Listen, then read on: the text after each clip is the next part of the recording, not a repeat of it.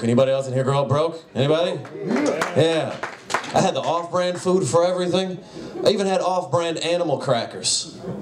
And they weren't even the real fucking animals. They're like rats and mice and pigeons and shit. How do you grow up trying to trade food with the kid at the lunch table? He's like, what is this, a pit bull? Get that the fuck out of here. I don't need your ghetto-ass animal crackers. It's the best my parents could do. Don't make fun of me. No, I have a lot of student debt, and a guy gave me a call the other day trying to collect it. He's like, is this Jeffrey Horst? Is this Jeffrey? I'm like, yes, this is him. Jeffrey, I'm calling to inform you that you have an outstanding balance. I'm like, wow, thank you. An outstanding balance. I am flattered, really. If you think it's so outstanding now, wait till next month when I still don't pay you shit. There'll be a fucking spectacular balance. I'll call you next month, buddy. We can set a high score with this balance. I asked my boss for a raise. He said no. I'm bitter, so now I just steal $1 worth of shit every hour from the office. It's so much easier. No, I just, to help me with dealing with me being broke, I have an alert on my phone. It sends me a text message whenever I'm low on funds. Yeah, that's the problem. I'm always low on funds. I didn't think this through. And I don't even have unlimited text messaging, so now I get overages? They're making me more poor, telling me that I'm poor. That doesn't help. There's some situations you don't want to get this text message. Like, let's say you're on a date, all right? You don't want to get this text. I got that text. I was on a first date, okay? And you know how first date goes. I'm trying to order expensive food. I don't want her to know that I'm broke, so I'm all like, what am I going to get? Maybe I'll get the lobster, maybe a bottle of champagne. Then my phone vibrates. She's like, who's that? Chase Bank. Well, what are they saying? They're saying that I'm getting the grilled cheese and a water. Oh, look at that, you're getting a side salad. Oh, and I'm gonna need $10 for gas. That's what Chase Bank just said.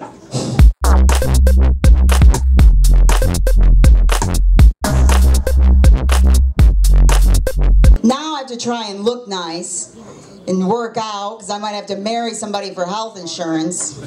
That sucks. Some guy's gonna ask if they can buy me a drink. I'm like, no, but you can buy me pre-diabetic screening. It's pretty hot. Yeah. And I know that girls are whispering about me because they're all bitchy. They're like, oh my God, look at her. She's a preventative health care slut. I heard that she sucked a dick for a flu shot. No, I sucked a dick for Vicodin, and that's super normal. Yeah, everybody does that, come on. But I went to school for sound recording, work at a recording studio, you know, and paid all this money and found out I could have showed up at a recording studio with a bag of weed and a pizza and gotten the same education. But you get like on-the-job training. That's the difference between, you know, college and the studio. And what I learned was that my boss liked to chew on pens, and the guy in the band hated my boss, so he stuck all the pens up his ass. Yeah, so I learned don't chew on the pens, and don't piss off the guy in the band.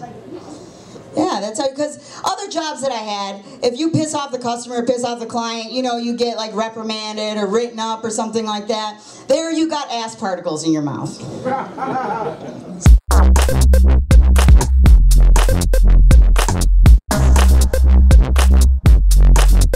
But yeah, man, this is Black History Month. Black History fact for the white folks. A black man invented the traffic light. I didn't make that shit up, that's the truth. Look at it, it's red, yellow, and green. Them African colors, motherfucker. If a white man invented it, it would have been red, white, and blue. Do the math. Shit. I'm just saying. I like comedy, man. I like coming out. Scully, you got a nice location. Nice location, nice place to be. The food is excellent. I had some food. Y'all know I had the chicken. It was fried, and that shit was delicious. And it was easy to order. It wasn't like being at KFC. I went to KFC, I'm like, I'm hungry than a motherfucker. can I get a 3-piece, please? And the lady behind the counter, she's like, is that gonna be crispy, original, grilled? I'm like, damn, y'all got a lot of options. Crispy, I guess. And then she's like, is that gonna be white or dark meat? Bitch, I'm hungry. I don't care what race my chicken is. Bitch, I'm hungry. Feed my skinny black ass. Give me the white meat. And she looks at me, she says, are you sure? Because the dark meat is cheaper, bitch. My white friends know that black people, yeah, we name our kids shit that we never had. Like Porsche, Mercedes. Yeah, some of us may own a Lexus. I bumped into somebody named, the other day, her name was fucking Abortion. I met a nigga in the street, his name was College. Like, yeah, it's getting fucked up out here. It's getting fucked up. But it's crazy, because my white friends, y'all name y'all kids shit they gonna grow up to be, like Dick. Rich. Jake. That's what black folks call the police, Jakes. Y'all better learn, y'all better learn, I'm telling you.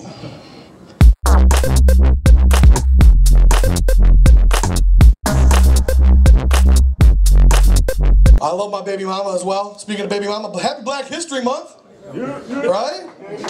My Jerry James Brown Jr. in the front. I celebrate Black History Month because I'm 7.5% black. Most women think that I'm talking about my penis. No, I'm talking about that portion of me that loves fried chicken and talks during the movie. Come on, really? Not even from you, James? Damn, I wrote that just for you. Oh. Actually celebrate Black History Month. I did notice that Ruffles came out with chicken and waffles flavored potato chips. I didn't make that shit up. That's real. I was like, damn. I was looking at Facebook the other day. My sister's here to see me today. Give it a pause for my sister. She's beautiful. Did you just look, Fitch? Did you just look at my sister? I was actually on her Facebook page, and there was a picture of her standing, and she was posing with a black guy. And one of my asshole friends goes, "What are you kidding? Your sister's hanging out with black guys? Doesn't that piss you off?" And I'm like, "Dude, I am ecstatic that she's hanging out with black guys. You are absolutely racist. Because you know what? When that serial killer shows up, at least I know she's not the first to die."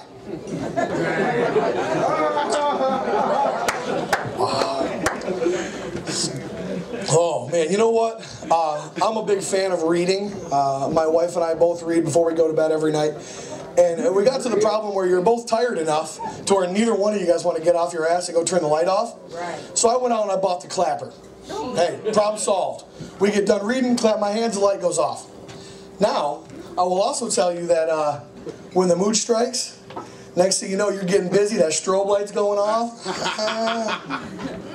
Yeah, seriously, last week I was throwing down some of my best moves, and she's arching her back, and her arms are flailing, and then I realized that she was having an epileptic seizure because of the strobe light. It's okay, honestly guys, it's okay, don't worry about it, because I finished. Speaking of finished, that's my time, you guys. Pete McCarthy, thank you very much for laughing with me.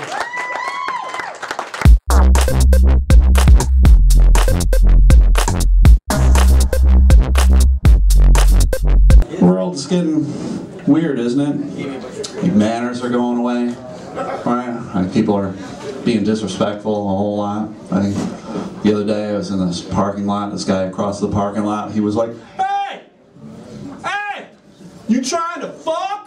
And I was like, how did he know? Like, how did this guy know? I was like, what kind of vibes was I giving off? But it was rude that he was yelling. He didn't have to yell. He could have come over and just given me a note.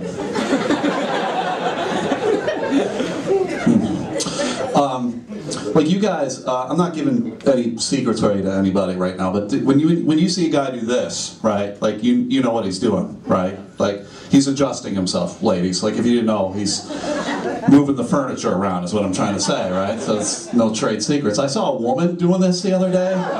You know what she was telling me? She was telling me she had balls and was a dude. That's what she was telling me. She was telling me. It's gross.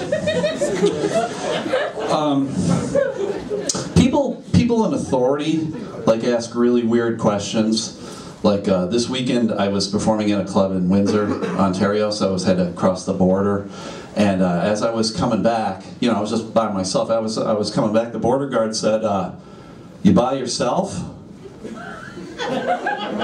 Like, do you fucking see someone I don't see? Like, are you allowed to do drugs on the job? Like, what's...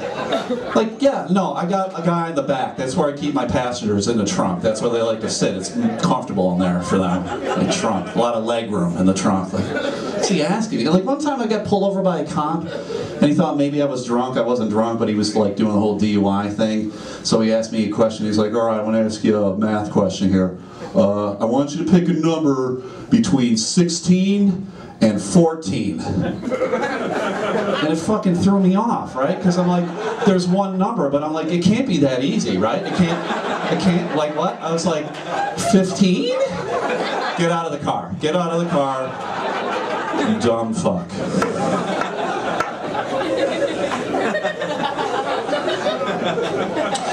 Do you guys ever listen to Christian rock radio stations? You ever listen to that? I think they use subliminal messages in the Christian rock radio stations, because whenever I turn one on, I just go, Jesus Christ, and it's like, wow, they got me to think about what they want me to think about, or they did it. I don't know how they did that, but it's Jesus, and I was like, wow, they're on target.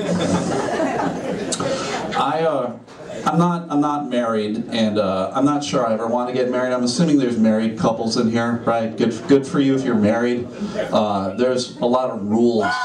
Woo!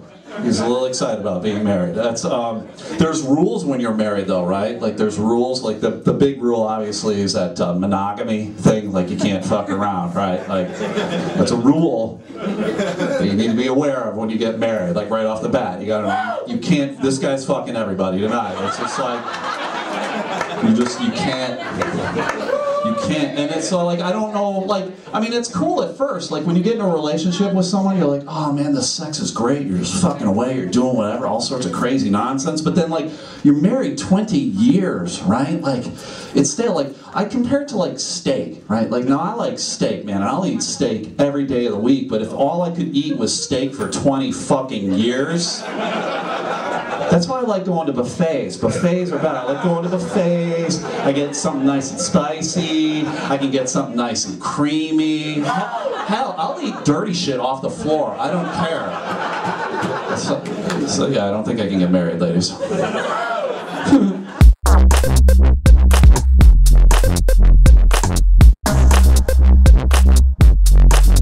I don't do things unless I'm sure I can win. So I started eating, and I won. I just got a memory foam mattress, and I'm pretty sure it's got Alzheimer's. You know, like when you go to shake somebody's hand and they're really bad at it. It's just kind of limp and gross and weird. It's what it feels like every time I get into that bed. It's like I've got to remind it, like, yes, I'm your owner. I purchased you. You are my bed. Memory foam mattress. And maybe it's not Alzheimer's. Maybe it just chose to forget. Because I got a feeling I would too if a man of my size tried to climb on top of me half naked every day.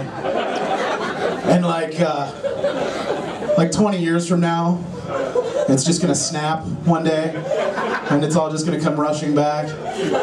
It's gonna have to go to the sleep doctor or wherever mattresses go. I don't know.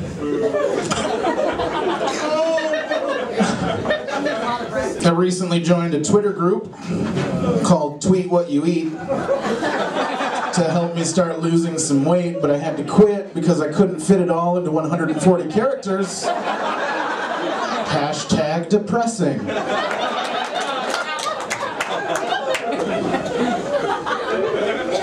That's the internet for you. It's done some bad things to good people.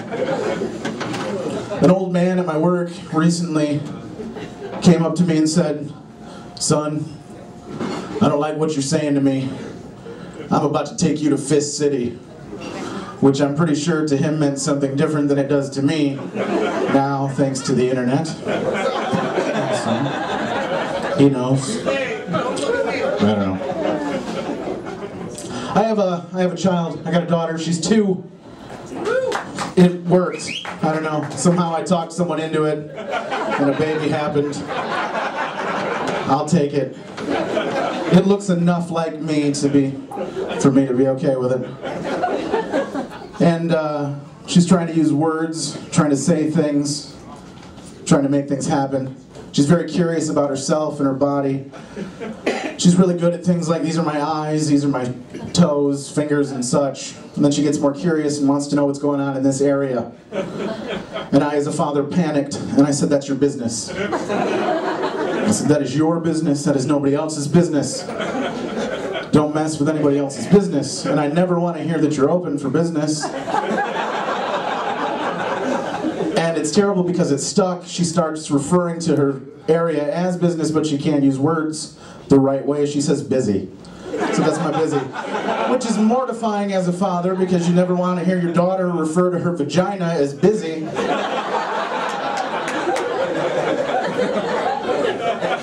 Until she's 18, and some people can make a very good living that way. Always gotta hope for better than what you have, right? I don't know. One more thing here, guys. One more thing. I was out with my daughter the other day. Just me and her. Was she busy? She was not. Under my watch, sir. She will not be busy. Stay away, Joe Williams. Yeah. And your schoolyard antics. I don't know. I had to use the bathroom. I had to use the bathroom with a 2-year-old daughter in tow. And it's very awkward. It's a terrible situation. You can't leave them outside. So you bring them in, right? I'm at a Best Buy, and I think, what better place to go to the bathroom with a 2-year-old girl than at a Best Buy? Who's possibly in here, right? But I go in, and apparently it's Geek Squad break time.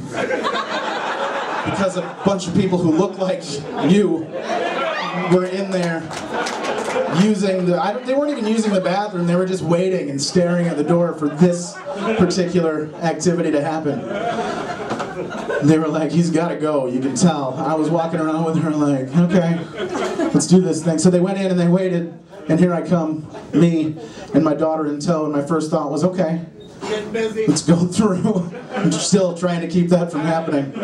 Let's get through the gauntlet of creepy weirdos. Like, they're desensitized to child porn because they're the guys that you take the computer to wipe it all clean once you've been infected, so they know everything. They're like, well, I've seen this one, Control, Alt, Delete. I don't know what you do with computers or whatever. So I'm like, okay, we'll just filter our way through break time and we'll head to the stall. And then I'm like, I can't just leave her unattended. I can't just turn around and do my thing while she's like licking the floor. I don't know. She's 2, okay, guys? So I'm like, okay, I'll just turn around and I'll sit and do my business. And I'm like, no, because then I've got to watch her watch me while I watch her while I do that. And it's no good. I'm not doing this. So then I had this other thought, briefly. I will put her on my shoulders and I'll go up to the urinal, right? And I'm like, it's okay, guys, because she can't see me, because I can't, right? But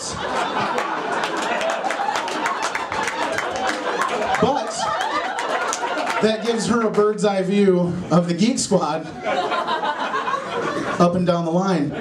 So that was the day I pissed my pants. Thank you and good night, everyone.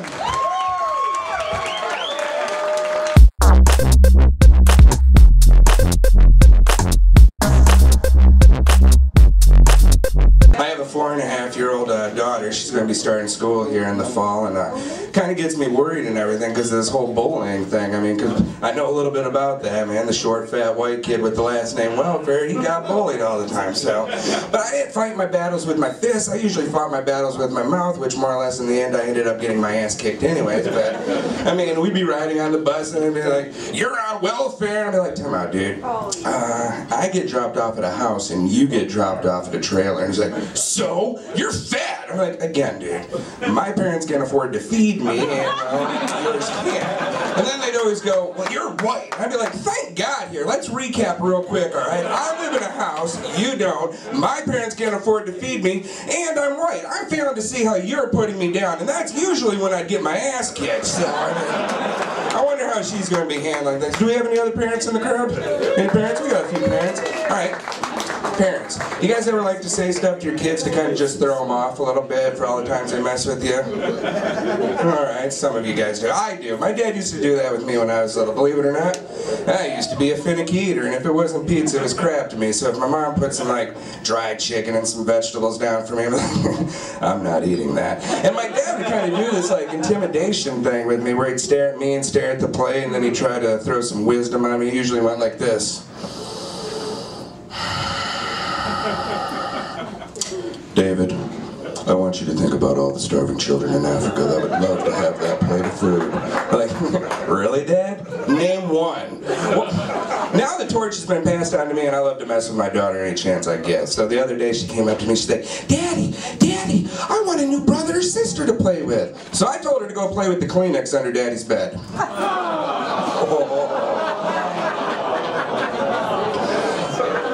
Yeah, I like that one. I like this one too. I'm a single father. I am, I wanted to imagine that, I know. But, anyways, I always like to outdo my ex a little bit, so if my daughter comes up to me and wants something, I'm always willing to oblige. And recently she came up to me and she said, Daddy, I want a kitty. And I was like, alright, so we went and got her a kitty. She loves this cat, and the cat loves her. The only problem is, like, whenever it's time to, like, go to bed, or it's time to leave the house, she'll start crying uncontrollably. She'll be like, I don't want to leave the house, or I don't want to go to bed. I'll be like, honey, what's wrong? And she's, I'm worried that when I wake up or when we get back, Nala, that's the name of the cat, she isn't going to be there, Daddy. I'll say, honey, come here. Shh, and I'll hold her close, and I'll rub her back, and I'll say, honey, I promise you, this kitten, it's nothing like your mother. It's going to be there tomorrow morning.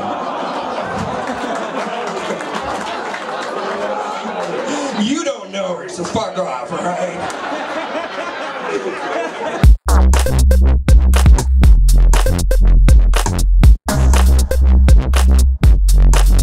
Yeah, like I said, it's Black History Month, so I'm gonna go there. I'm gonna pick on race a little bit because it's been a topic of discussion. And I just want y'all to know, as a black man, I am so fucking offended by that one 6-letter word that starts with an N and ends with an R.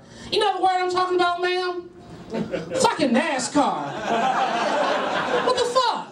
You know, and I don't understand why it's not enough diversity in it. I mean, how many people do you know that can strip a car down pretty fast other than blacks and Hispanics? But then it was brought out to me, we just don't know how to put the bitch back together. You never see that happen. We take it to the white folks and y'all sell it to Mexico. I'm trying to gauge the audience right here because I don't want to go too far. I don't want to get my ass kicked. Actually, my coach tried to tell me I wasn't black when I was in 8th grade. In 8th grade, I had this course called physical education. Some of you older folks may have just called that shit gym. And in this gym class, he tried to tell me I wasn't black because he tried to teach me how to play basketball. It's believed that all black people can ball. Not me. In the same gym class, in Indiana schools, for some reason, 2 weeks out of the school year, they try to teach you how to square dance. Do they do that shit here in Michigan? And it's believed that all black people have rhythm. Not me.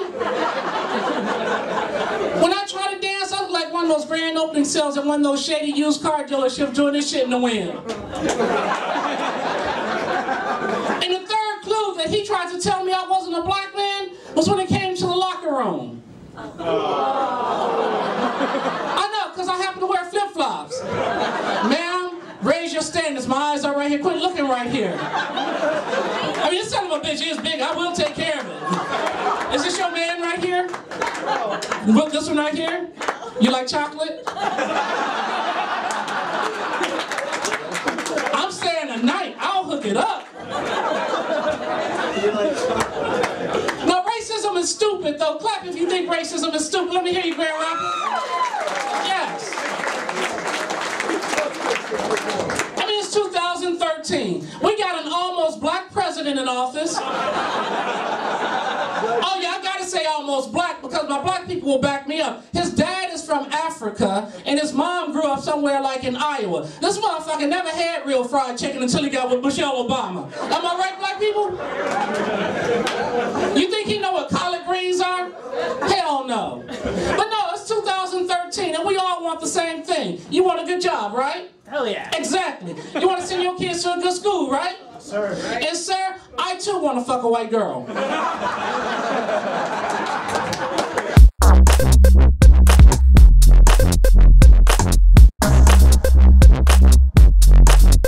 If you're a midget and you're also a prostitute, you got no choice but to sell yourself short.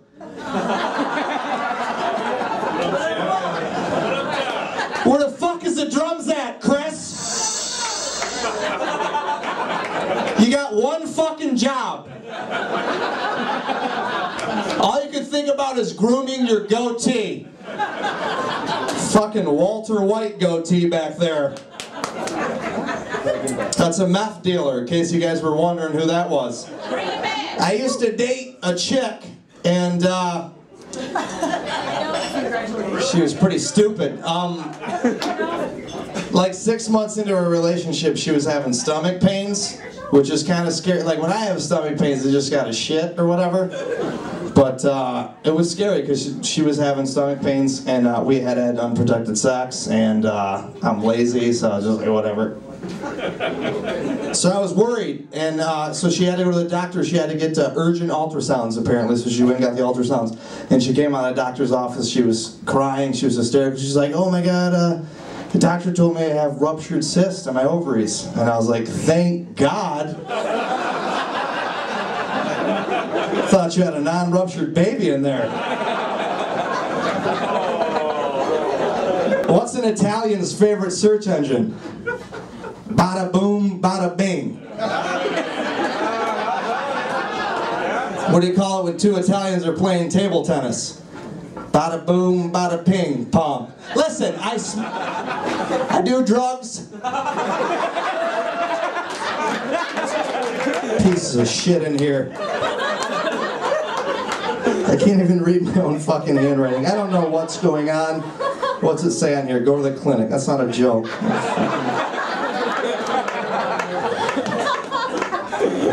Let's just go to the clinic too. How many times did I write that down?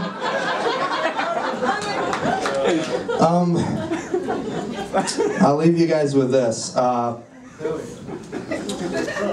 don't even know where to go from here. I used to have a terrible job.